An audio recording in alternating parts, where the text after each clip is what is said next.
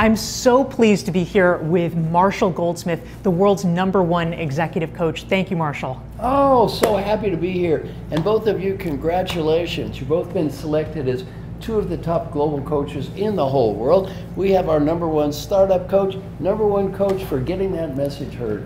So honored to be with both of you. And we're going to be talking about some really interesting challenges and questions for people. What's a good one to start with, Dorie?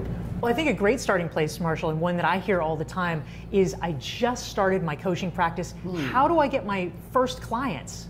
What do you think? Well, it's a great question, an important question. So the way I got my first clients was to call all the old colleagues that I know and that really appreciate me already, get on the phone and start making those calls. Believe me, someone's going to hire you. My way was really building positive relationships with other people that have successful business. Dr. Paul Hersey in my case, and he enabled me to get my first clients. How about you?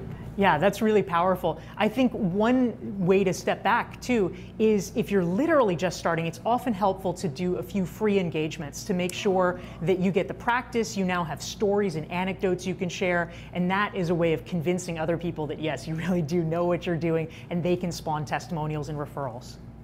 Great ideas. Awesome.